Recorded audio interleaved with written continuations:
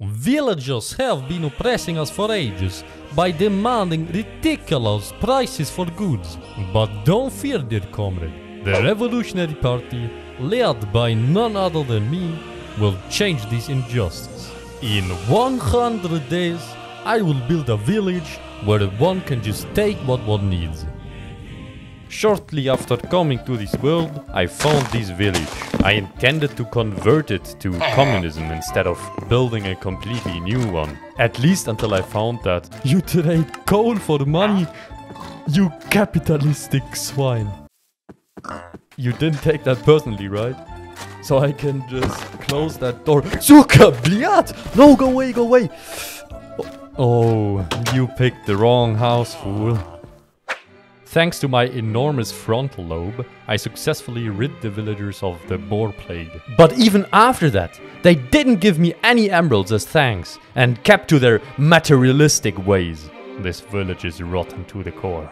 We need to gather our strength, their resources, burn the village to the ground, and build a completely new city.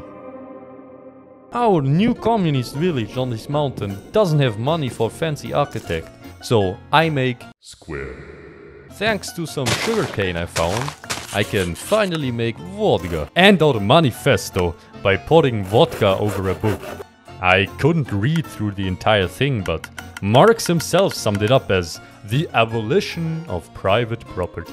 There shouldn't be any repercussions if I imprison the mayor of the town and make him trade his emeralds for sticks, right?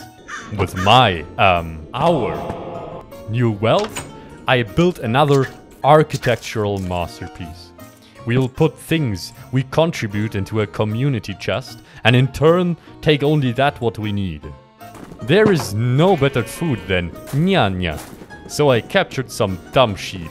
And no, this dish wasn't created by a furry, but by a proud Russian, who may have been a Nikomimi. Despite exploiting the nearby town, we still didn't have enough money to afford anything but dirt houses. And that's mainly due to the instructor I hired not straying from his foolish materialistic ways. The initial backbone of every human country is farming, and I planned on eventually being called the Potato King.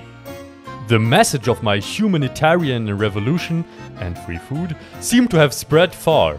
3 of the nomads that arrive will work the fields, while 1 will help me cut down more trees so I can sell more sticks to the capitalistic village. I have enough resources to make the rest of the citizens' houses out of stone or wood, but then not everything would be equal. Dirt it is.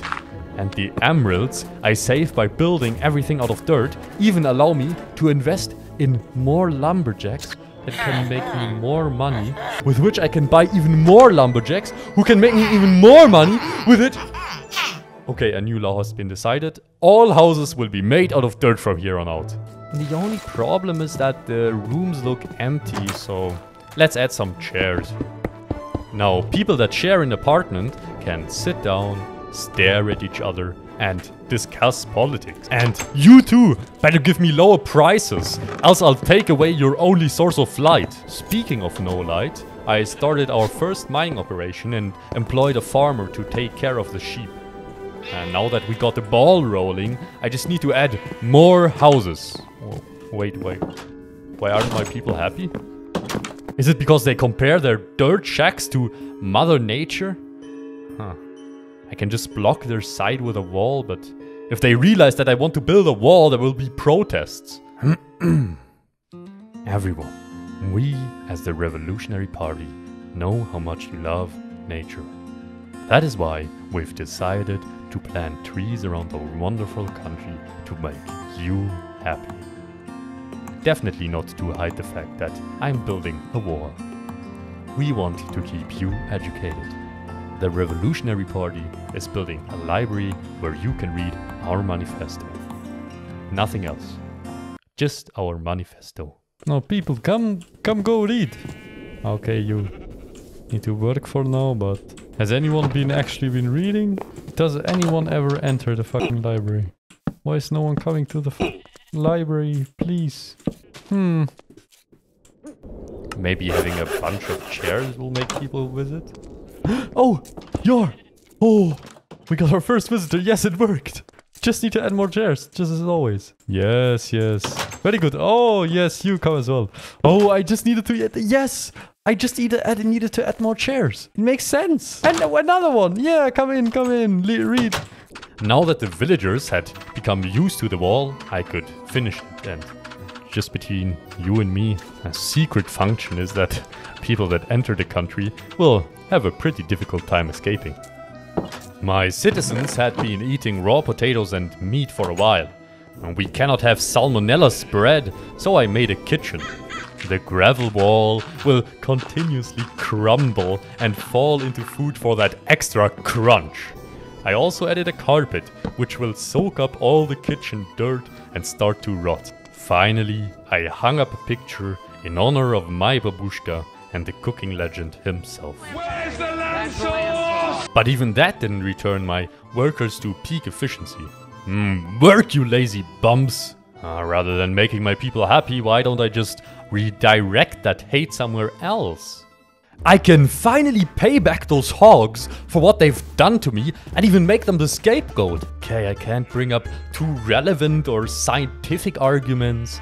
They will just be contested and the villagers won't understand them anyway.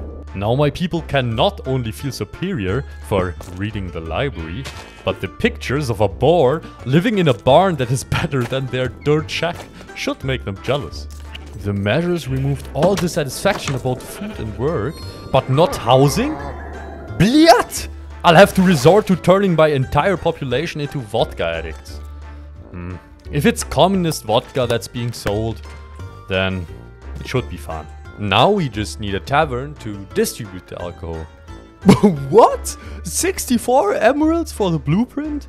Fine, architect, but I'll have my friend Vazovsky right here watch you, so you don't raise your prices even further.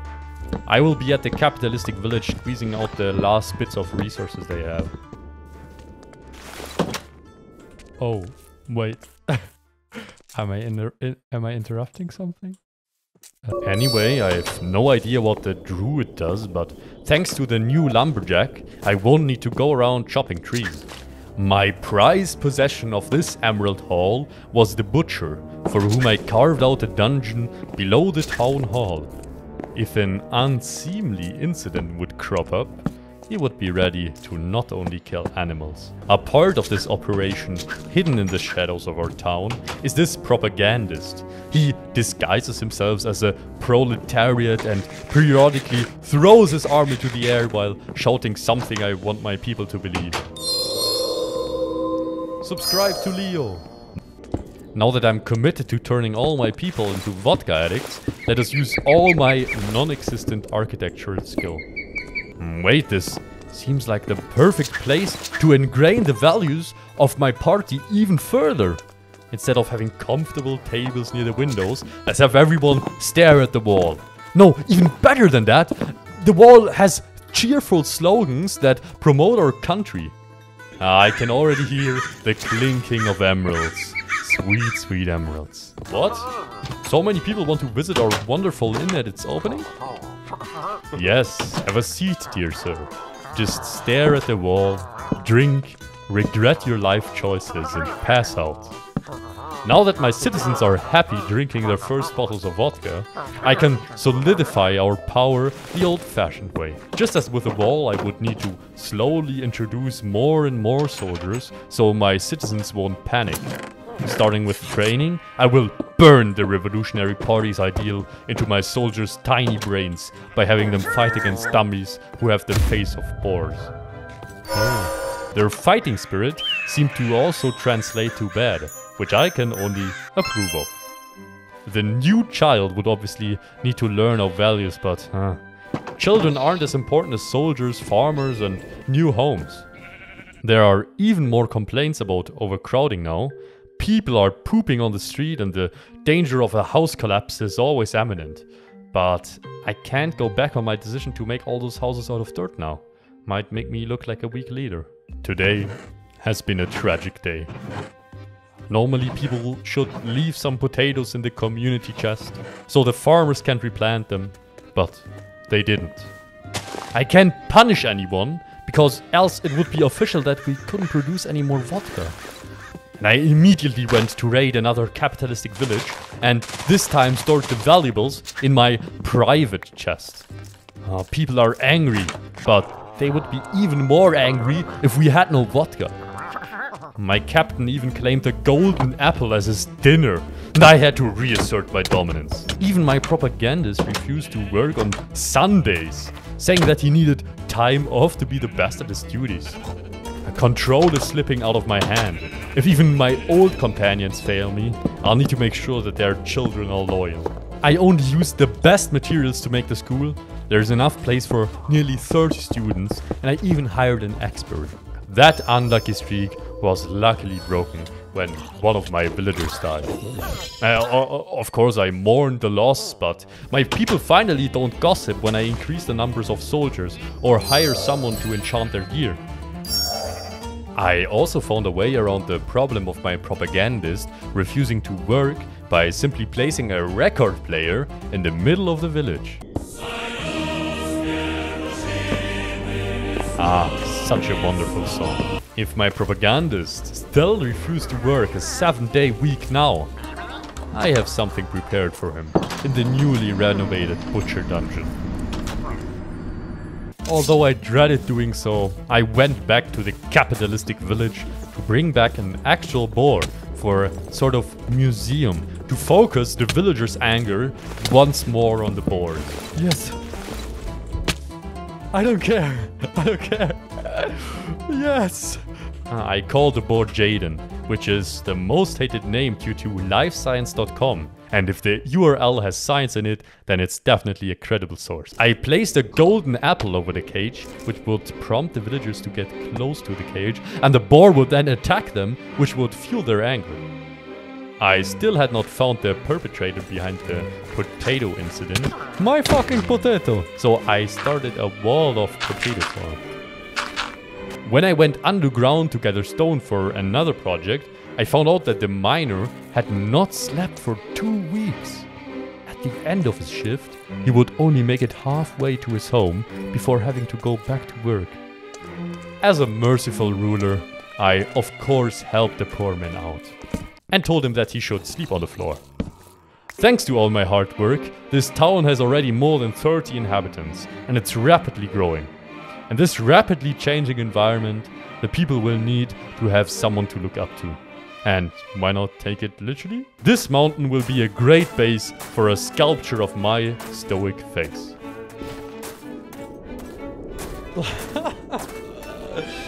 Maybe let's stick to building keywords for now. Much better. After all my hard work, I deserve a fancy, personal manor far away from those stinking peasants. I even went all fancy pants with a roof. Now that I have a wooden house, people should be allowed to buy one from me as well. They should really treasure that privilege. I hadn't realized it because I'd been building for quite a while, but my people were suffering from severe withdrawal syndrome. After reassuring everyone, I harvested the potatoes and made some vodka.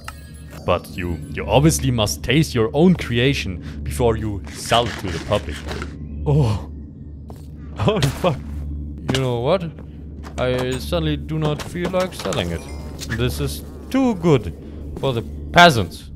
Why should I get more farmers or teachers? Let's just get a bunch of soldiers and peasants, no propagandists to control the masses. Hey you!